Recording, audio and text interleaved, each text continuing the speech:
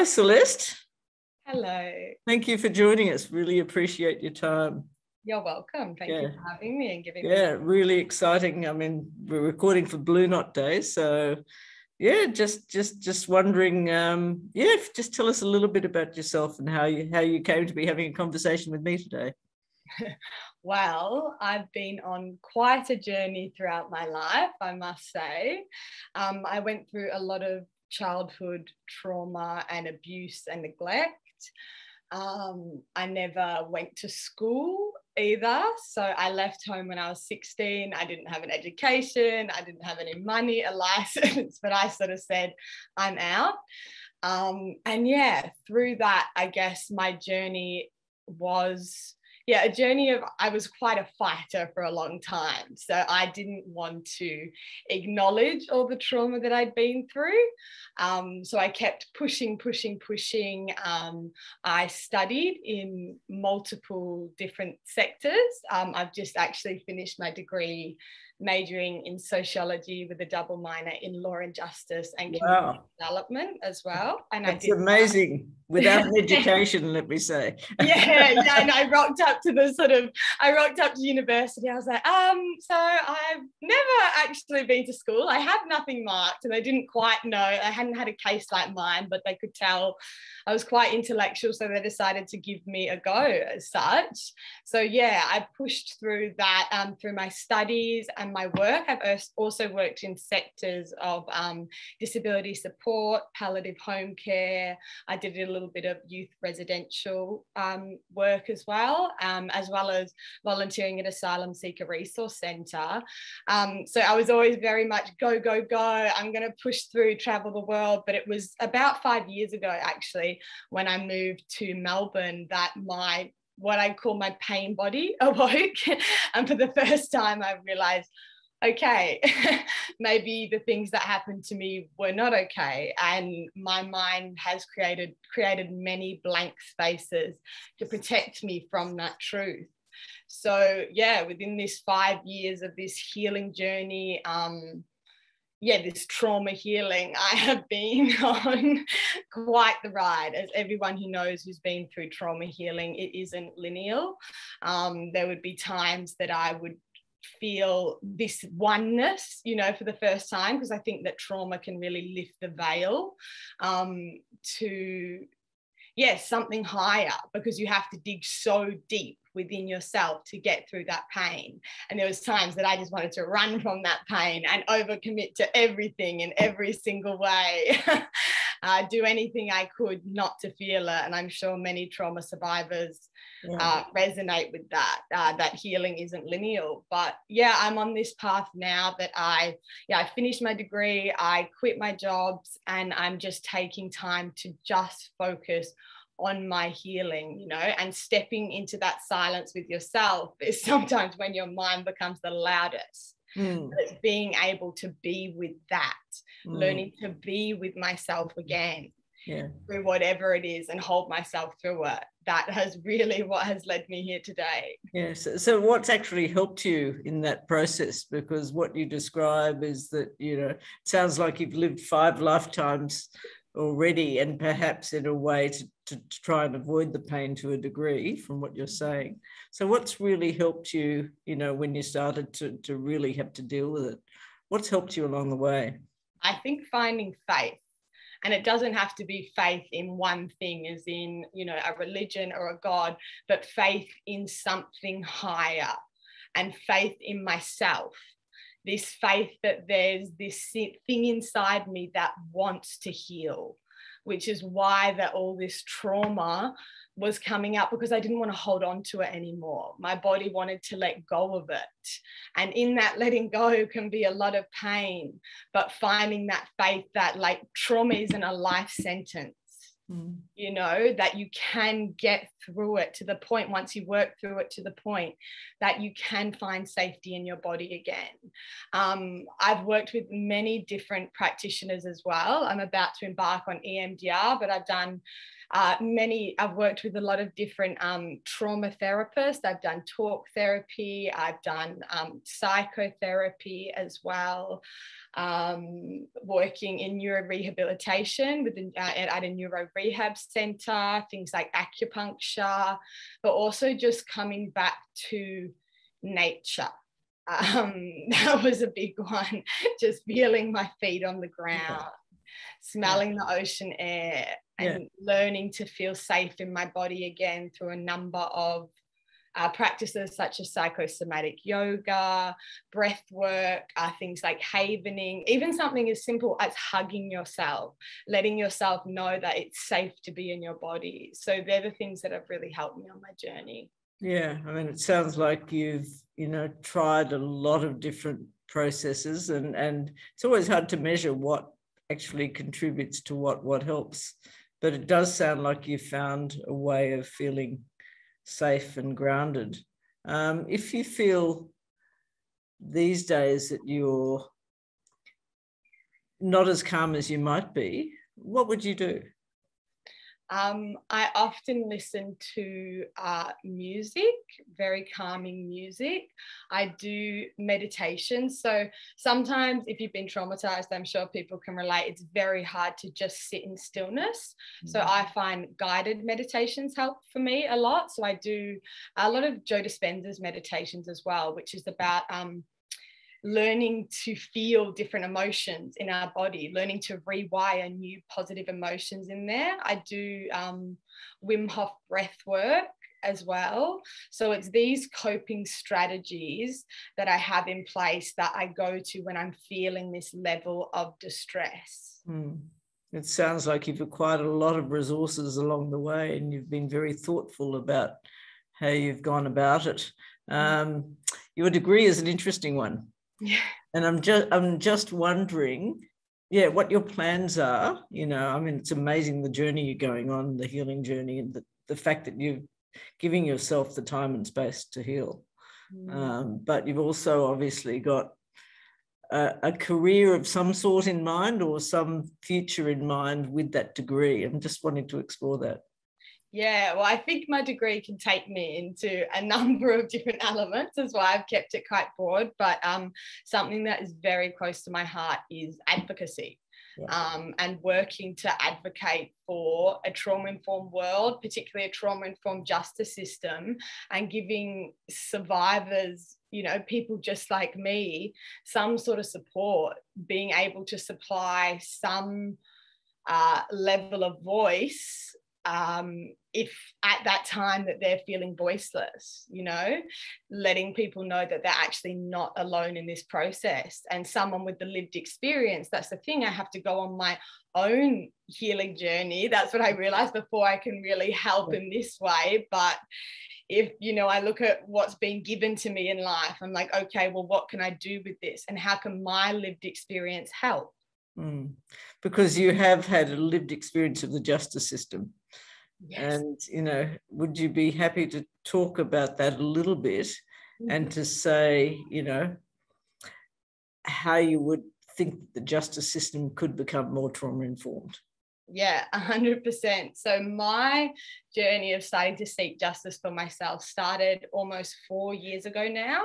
And in that time, in separate cases, I tried to prosecute 2 of my predators, and then embarked on a criminal compensation claim after this.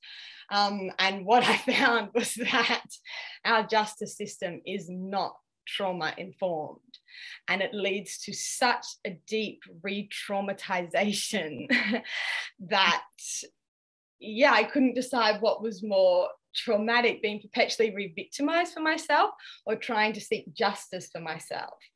And what I found in the way that it wasn't trauma reformed is that it completely denies the scientifically and physiologically proven responses of freeze, disassociate, fawn, and repression, and changing fragmented traumatic memories. So in certain cases, when I was completely frozen because my childhood pattern of freeze and disassociate would play out, this was then framed as consent in the justice system, even though in different occasions, but on one of my cases, I had a taped call of my 6-year-old life coach admitting to the abuse and admitting to what he'd done to me. but they couldn't prove that I didn't consent because I was laying there frozen in a bodywork session. So this is where I think the justice system really needs to understand trauma most often takes place when we can't fight or flight, when our system becomes completely immobilized to the threat that it shuts down and we disassociate. So this is most often when trauma takes place and our justice system is denying this. There were also times of fragmented changing traumatic memory that I'd remember more, but then I wasn't able to change my statement because then I'd be made out to be a liar. There was a number of things said, like when I read a 5-page document from the justice system that was basically tearing me to shreds. This was another instance that happened, a different one when I was 17. And they were saying because of the level of intoxication, they didn't believe that the events took place. And this is what the justice system needs to understand. Predators get young, vulnerable women drunk to make them even more vulnerable. And this is when they act. So I think the justice system needs to understand that predators have many faces and they know how to choose the vulnerable. And the justice system needs to understand what trauma, the reality of it looks like. And that is often freeze, disassociate, immobilize, changing fragmented traumatic memory. And they need to hold some space for this in the justice system and understand the minds that they're only further fracturing. Yeah, I mean, there's a lot of learning to be had for sure. And certainly, I mean, Blue Knot's tried, to be part of that. And, from what you're saying, you'll certainly be a substantial part of it. So, yeah, I mean, obviously that must have been incredibly challenging for you, though, to butt up against a system when you're seeking justice and you're seeking to be heard and understood. And, how did you manage that? At times I almost completely didn't manage. I'd barely speak about it with anybody, what was going on. All of the police interviews, everything, I'd go there alone. But it just led me into a state of further shame and blame. Of self-shame and blame, which is, as a trauma survivor and a survivor of childhood sexual abuse, you already have that internalized, it's my fault, I'm the bad one inside of you.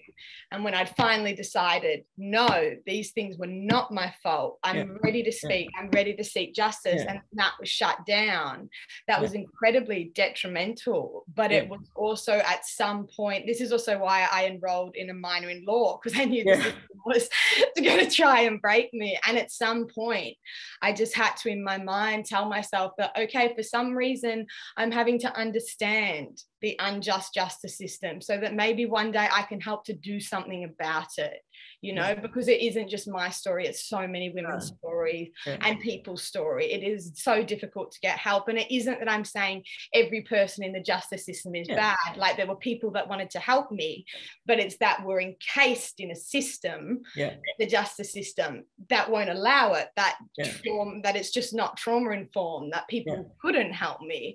But I think, so the way I managed it was telling myself that for some reason I've needed to intimately understand the justice system and what it does so that one day I can speak on it. Yeah, and today you are. Beginning of that. Here I am, 4 years on. It's quite remarkable that you've processed that and you're talking now about what you can do and achieve and help. What would a trauma-informed justice system look like to you? And it might be hard to imagine given what you've just described, but just maybe, I just think that there needs to be trauma-informed training for all police and everyone involved in the justice system.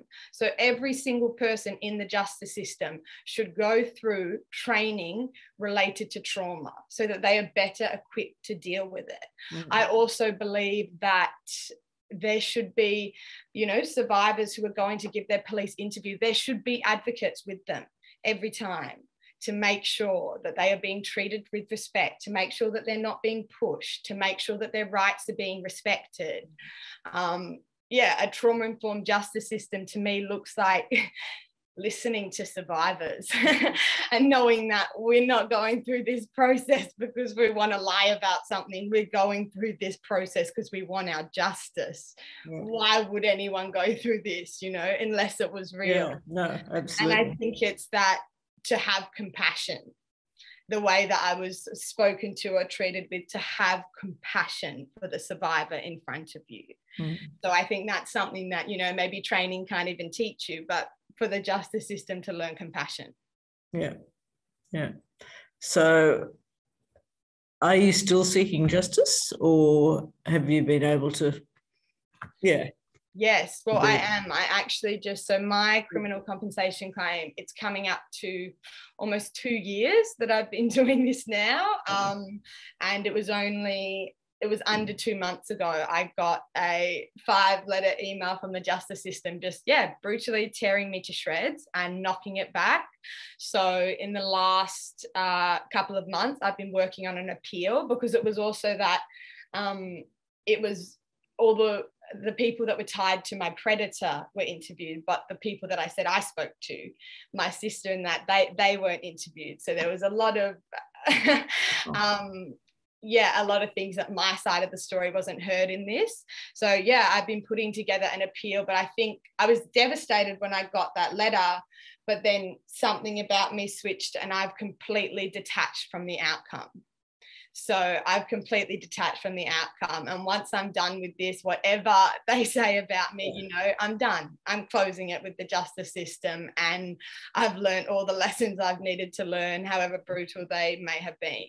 Yeah. It sounds like they've been brutal and you've had way too many of them. But, you know, what it's done is, you know, impassioned you. Yeah. To make change, and it sounds like you're collecting the tools to be able to do that along the way, which is remarkable. Thank you. So how have you built a support system around you? Have you been able to do that? And just wondering about because you're saying, and obviously, you know, when you're really challenged in that way, you do tend to, you know, because of the shame and everything, closes you down to reaching out. But how do you build supports around you?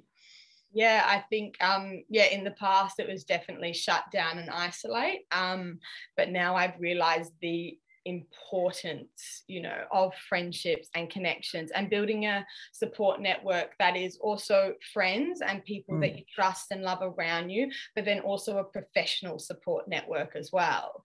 So having these two sort of support networks, and in that has been learning that, like, I deserve to be held, you know, that people aren't going to leave me if I speak the truth, that my truth is powerful. Learning to let love and support in, because it can be very hard to accept support if you don't feel worthy of it. So it's been really about raising that level of self-worth and knowing that people will support me and love me, like, no matter what I'm going through. So it's having that trust that we can often lose in the world or in others if we've been deeply traumatized, but bringing that trust back in ourselves, in our friends, in our support, in our professional support networks. So really building trust and safety in these relationships. And obviously trust and safety are core. And it sounds, you know, you talk about refinding that trust, but from what you described, maybe that hadn't developed originally, you know, as a child. I'm just so it was something you had to really build and learn about. How do you think you were able to do that? So this is the thing that I think, the biggest thing that trauma took from me is not even trust in the others, but I lost trust in myself. Yes. So, you know, and childhood trauma teaches you to not trust the gut instincts that others may easily follow.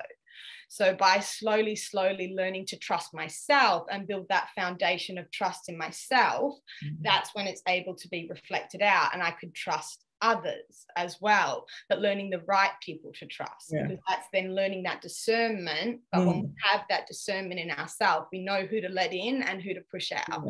Because of course boundaries are challenging when they haven't been, you know, safely set. And so how do you learn those along the way? But it sounds like you've learned to navigate them progressively over time. Is that, yeah. Has there been any one person or people, and not without naming anyone, who've really been pivotal for you? And what have they done? You know, what's the essence of how they've helped you? I think there's, I won't know, but certain friends who have just held space, and that is not, you know, when I tell them my situation or my experiences or trauma, they're not trying to fix it. They're not trying to make me feel better. They're not trying to diminish it. They're purely just listening. Yeah. You know, making me feel held and safe. And then there has also been one particular trauma practitioner I worked with along the way, and she just had this incredible belief in me that even if I didn't have it in myself, that she really, really believed in me and saw my potential and stuck with me, you know, and was like, became also in the, like, it didn't have to be in a session, but I could call her anytime that I really needed. So it's like, it was finding those people that I feel like are rooting for me. You know? And they're not trying to fix anything, but they're there. They're present. And until you can really believe in yourself.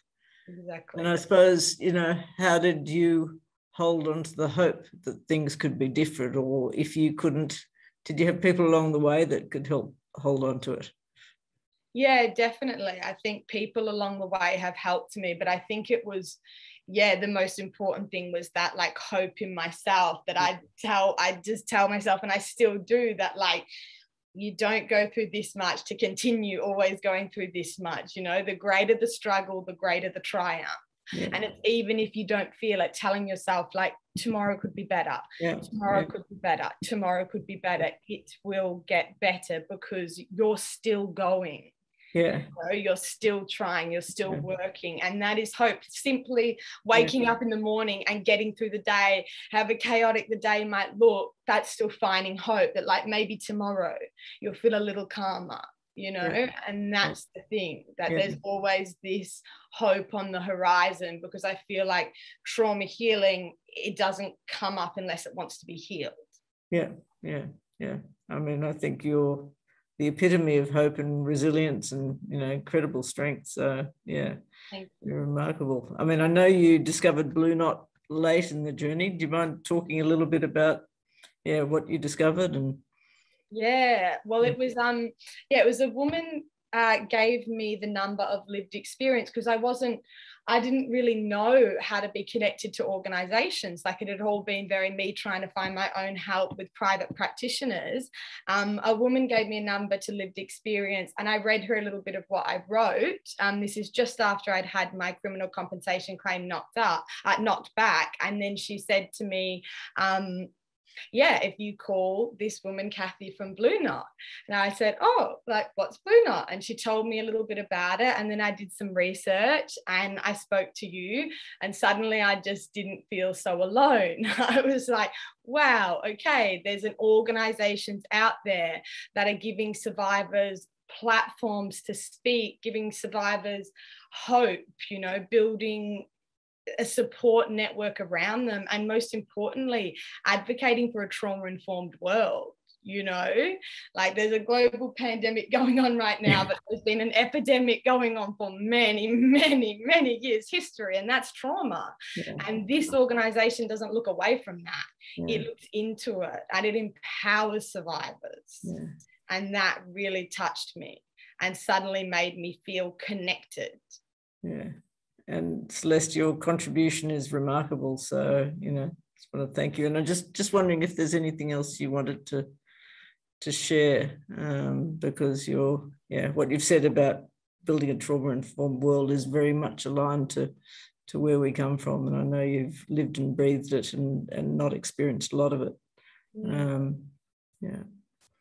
I just think, well, thank you so much for the work that you do. And as we could all look, you know, if we just look into the future and imagine, you know, medical practitioners not just taking your blood, asking you, like, what have you been through in the past, you know, not just sending the kid at the back of the school who's causing a ruckus to the principal's office and punishing him, but asking him what's going on at home.